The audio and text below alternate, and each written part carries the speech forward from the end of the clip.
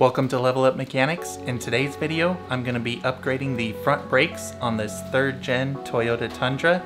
We'll be installing cross-drilled and slotted rotors and ceramic brake pads from R1Concepts. If you have any questions, make sure to leave them in the comment section below. Don't forget to subscribe and like this video if you thought the content was useful. But in the meantime, let's go ahead and get started.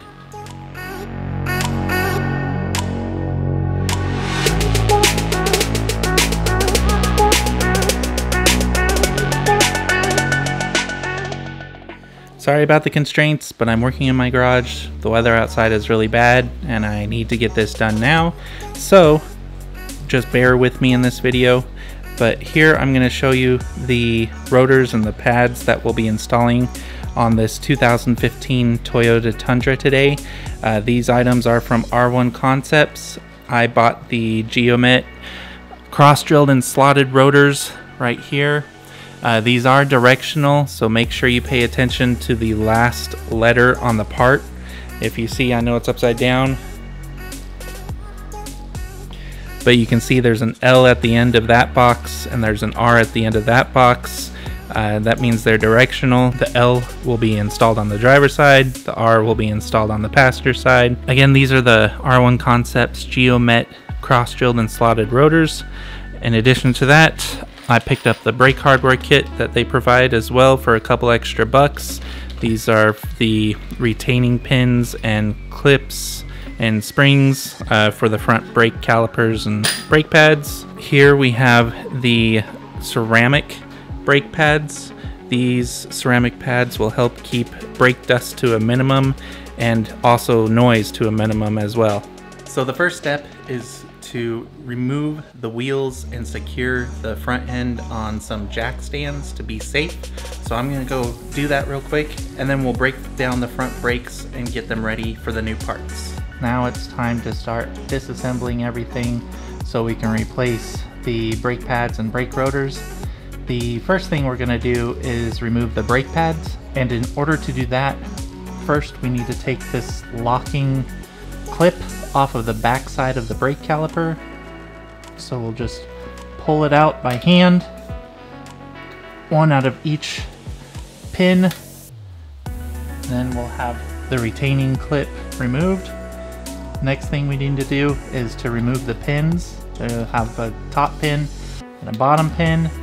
They should be pretty simple. This one I can remove by hand. And the bottom one might be a little bit harder because it's spring loaded with this spring right here, but you should be able to still get it out. If you have a hard time, you could possibly use some pliers just to help pull the retaining pin out.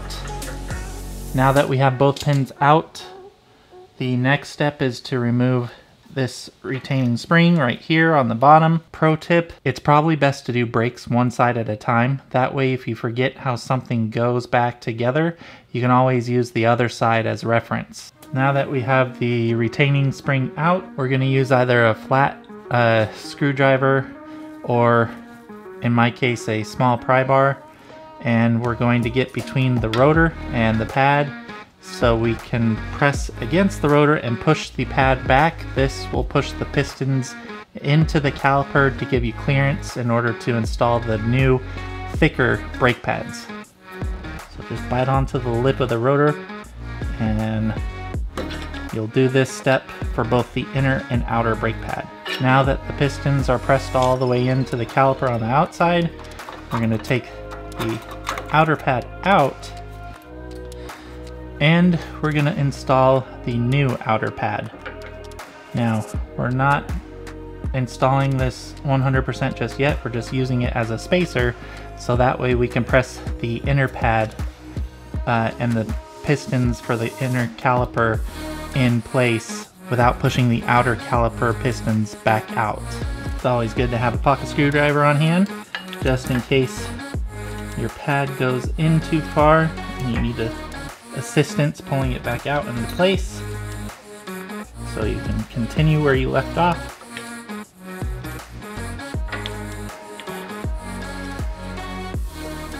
Now that the brake pads are removed and all 4 pistons on the caliper are pressed back, The next step is to remove the caliper from the steering knuckle. In order to do this, you're going to need to disconnect the wheel speed sensor up here from the bracket that holds your brake line. There's a 10mm bolt and a little plastic retaining clip on the other side that you'll remove to disconnect the wheel speed sensor.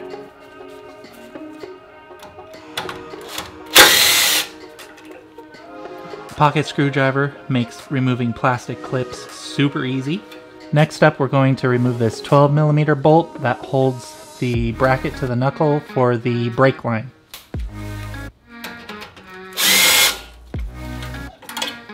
Now that the wheel speed sensor harness is loose and the brake line is loose from the steering knuckle, we can take two 17mm bolts on the back side of the caliper off. These bolts hold the caliper to the steering knuckle.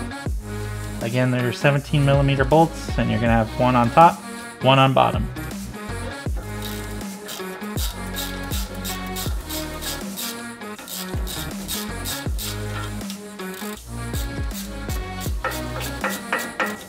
There's the top bolt.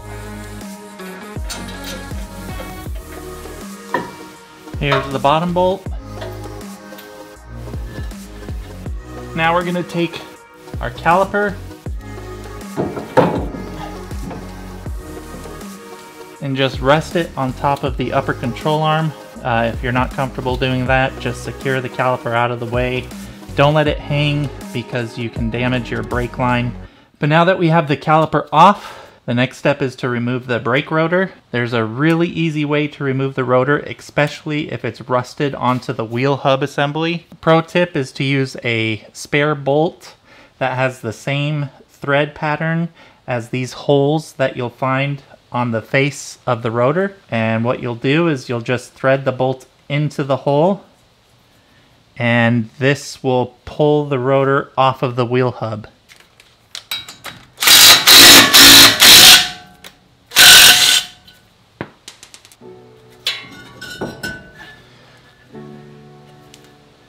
Now the old rotor is removed, we can install the new brake rotor. Now remember, with these new brake rotors, they are directional since they're cross-drilled and slotted. You're going to have a right side or a passenger side, and you'll have a left side or a driver side. The last letter in the part number designates whether it's for left driver side or right passenger side. This one is R for the last letter of the part number, so we're going to install it on the passenger side.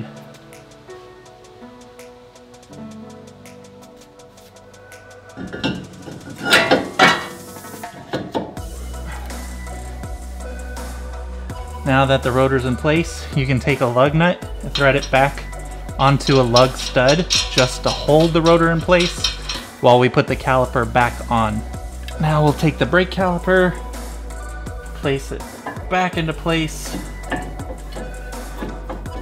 and start the bolts on the back side that will connect it to the steering knuckle.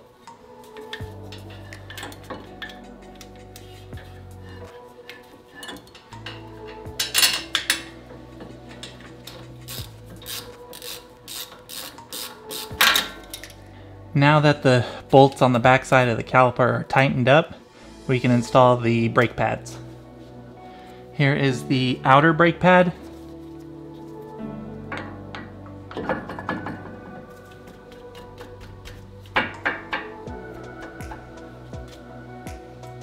And here's the inner brake pad. Here is the wear indicator for the inner brake pad. Once the thickness of the brake pad gets low enough to where this indicator rubs against the brake rotor, you'll start hearing squeaking noises every time you press the brakes. This is basically the car telling you that the pads are ready to be replaced because they're pretty much spent. Now that the pads are installed, we'll install the hardware. We're going to put the top pin through, and you may need to press the pad in or out just a little bit just to get the holes to line up. If you have a hard time doing that, I suggest a pocket screwdriver will help you adjust the pad where it needs to be for you to put the retaining pin through the caliper and the brake pads. You want to make sure that the hole at the end of the pin is positioned in such a way that you can get this clip back in on the back side to hold these pins into place. So, clip will go like this. The end of the clip is pointing in an upward angled direction, so we want our hole to be pointing downward slightly. Next up, we're going to put this retaining spring on the bottom of the brake pads. Make sure you orient it in the correct way to where this little hump sits on top of the brake pad and allows you to put the pin through the hole and through the retaining spring. And they will clip into this second hole on the brake pads, on the inner and outer brake pads right here. Now we'll use this retaining clip that I showed you earlier. We will guide it through both of the retaining pins and clip into this back hole right here at the center of the caliper on the back side. Now that the brake rotor is installed and the new brake pads are installed on the caliper with new brake hardware, we can go ahead and remove the lug nut that we put on to hold the brake rotor into place. We can install the 12mm bolt for the bracket that holds the brake line onto the steering knuckle. And we can install the 10mm bolt that goes onto the bracket that holds the wheel speed sensor harness into place. In addition, we can put the plastic retaining clip back into place on the back side of the bracket. That's pretty much it. Now we can go ahead and put the wheel back on, lower the vehicle, and then tighten the lug nuts to 97 foot-pounds of torque. The next step is to pump the brake pedal so that way the caliper pistons will go back into position. If you don't pump the brake pedal and you try to move the car, you will not have brakes. Not for a couple of pumps anyway, so make sure you pump the pedal before you even think about moving the car. After which we just take this vehicle for a test drive and break in the rotors and pads. And these brake pads and rotors are really high quality. They are available on Amazon, so I'll make sure to provide a link in the description below if you're curious about these products. These are definitely an excellent option.